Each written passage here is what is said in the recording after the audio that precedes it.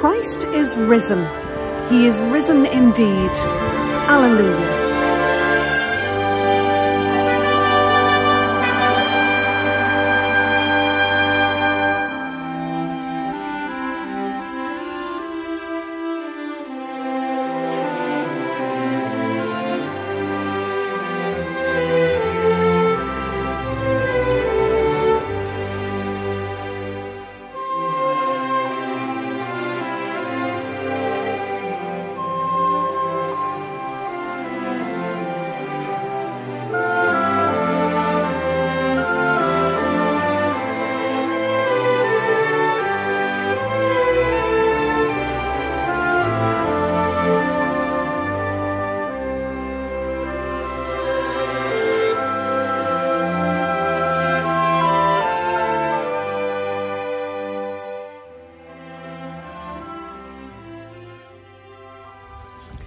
The Lord be with you this Easter Sunday, and a warm welcome to you from all of us here at Powerscourt with Kilbride.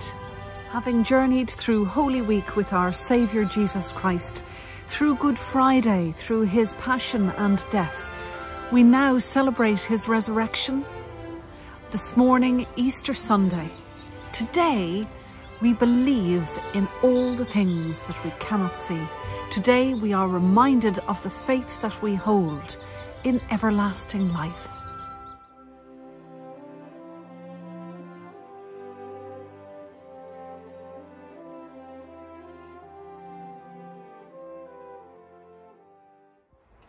Last week we had Palm Sunday, which was an all-age service.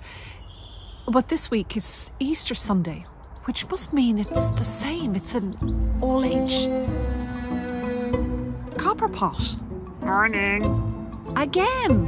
Yeah. Here, sit up here for a moment. Morning, everyone. It's good to have you back again this week, Copper Pot. Yeah. It's a busy time for you, church-wise, isn't it? Yeah. Easter and, of course, Christmas.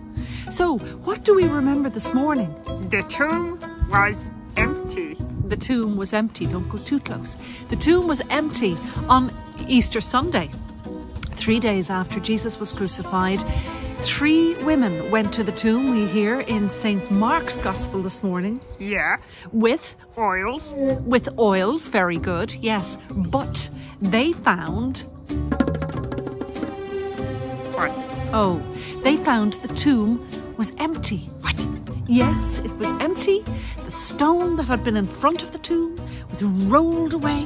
It was? It was. And there was no sign of Jesus. Why? Because he had risen. The Lord has risen. Indeed.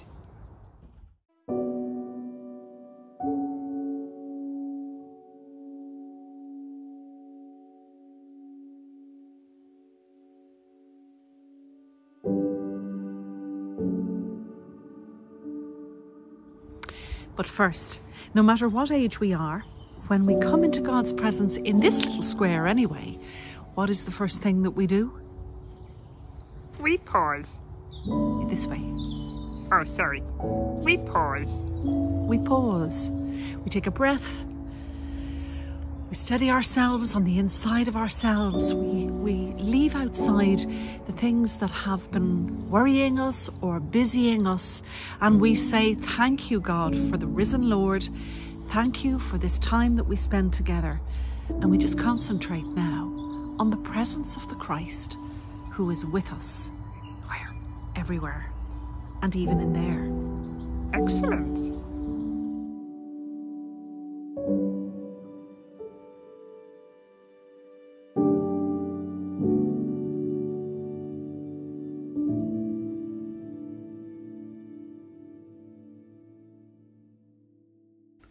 God of mercy and compassion, we know that our faults weigh us down and stop us from living in the freedom you bought for us by the death of your Son, our Saviour, Jesus Christ.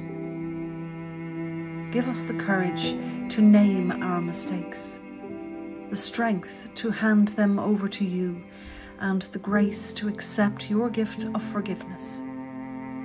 We ask this in the name of our risen Lord, Jesus Christ. Amen.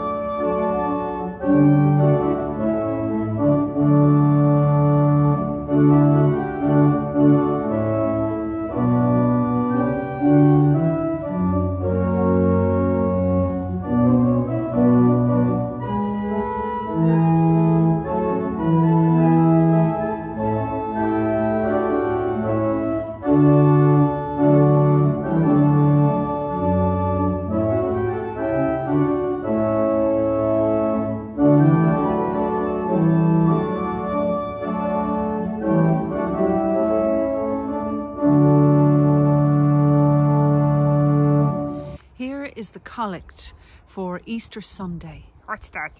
The collect is a special prayer. We have a collect for every Sunday of the church's year. Cool.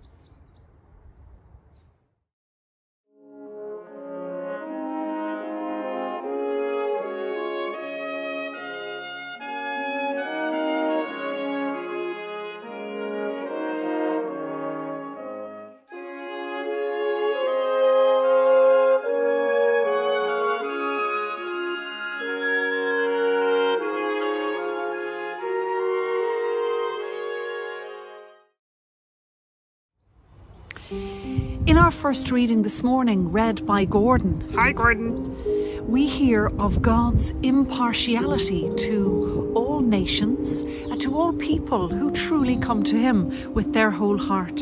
We also hear the story of Jesus as the promised Messiah, told very briefly once again.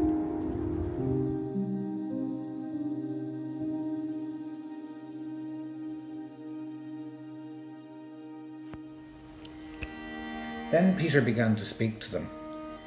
I truly understand that God shows no partiality, but in every nation, anyone who fears Him and does what is right is acceptable to Him. You know the message He sent to the people of Israel, preaching peace by Jesus Christ. He is Lord of all. That message spread throughout Judea, beginning in Galilee after the baptism that John announced, how God anointed Jesus of Nazareth with the Holy Spirit and with power, how He went about doing good and healing all who were oppressed by the devil, for God was with Him. We are witnesses to all that He did, both in Judea and in Jerusalem. They put Him to death by hanging Him on a tree, but God raised Him on the third day and allowed Him to appear. Not to all the people, but to those of us who are chosen by God as witnesses, and who ate and drank with Him after He rose from the dead. He commanded us to preach to the people and to testify that He is the one ordained by God as judge of the living and the dead. All the prophets testify about Him, that everyone who believes in Him receives forgiveness of sins through His name.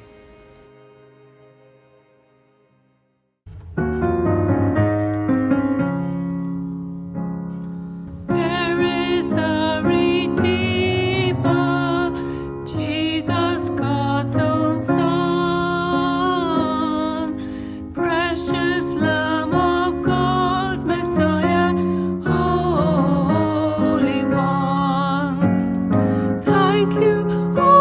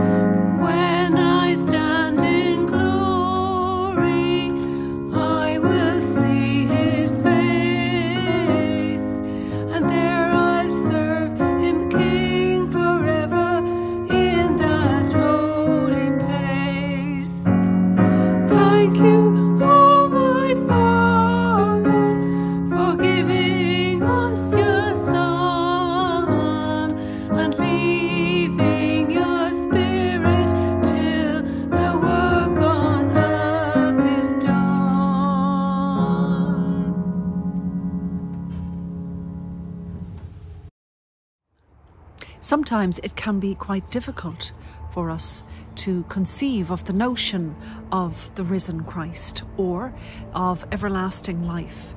But it is recorded in the Gospels that Jesus appeared to many people.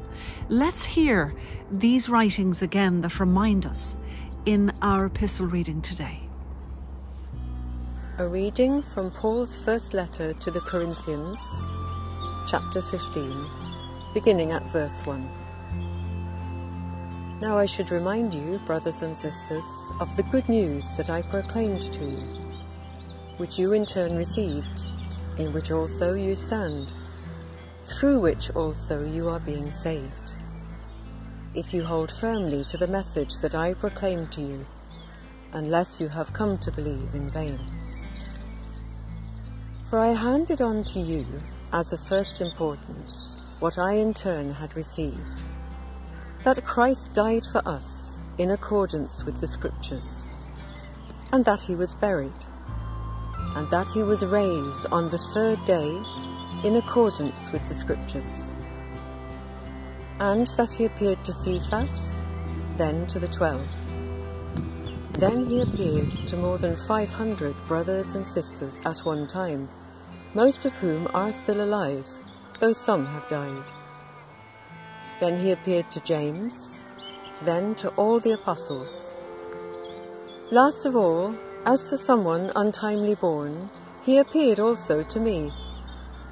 For I am the least of the apostles, unfit to be called an apostle, because I persecuted the church of God.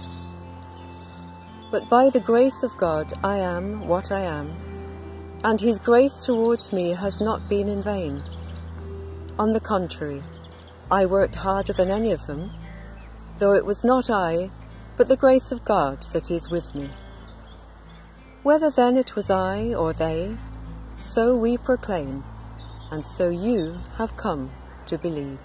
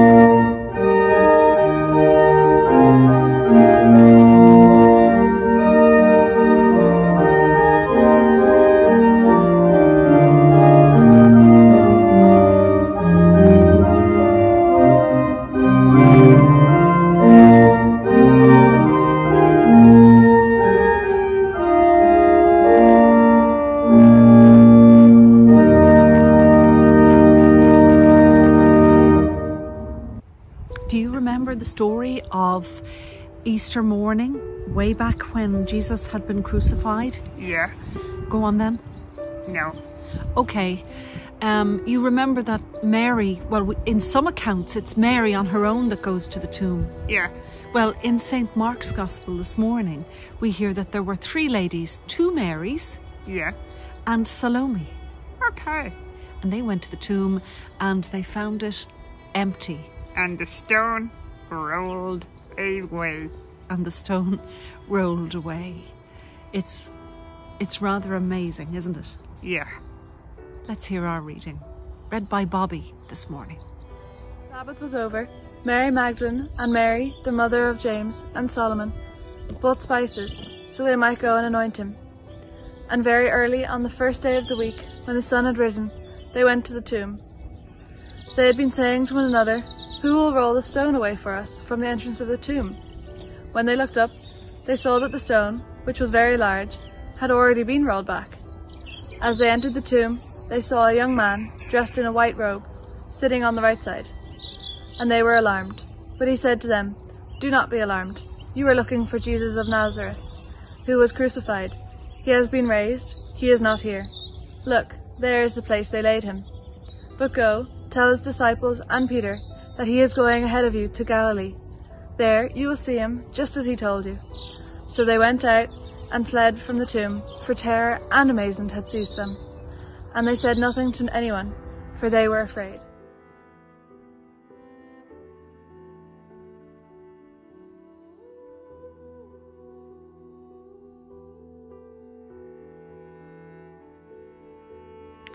Not that long ago, I was blown away by a beautiful legacy of faith held by a lady who died who was very close to God.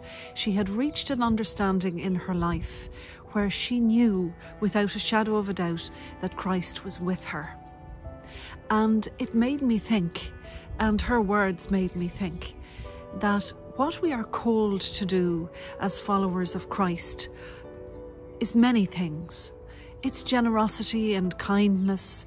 It's to be conscionable, to consider every person and every situation. But before any of this, it's to actually believe. Not just believe in the resurrection as an event that happened a long time ago, but believe that Christ is with you now, nearer to you than any other person in this world can be, because he dwells within you and around you. Perhaps this next year, from Easter to Easter, is a good opportunity to concentrate on that belief. The utter belief, even though we can't see him, that Christ is with us. Mary Magdalene believed. She longed for him to still be alive in some shape or form, longed for his words to be true. Let us believe the same, with the same conviction and the same depth of faith that she had, because he has risen and he is with you. You just need to be open to him. Let's pray today Okay. that we renew our faith in all that we cannot see, and in the presence of a Christ who will be with us. Forever. Well said, and ever. Amen. Amen.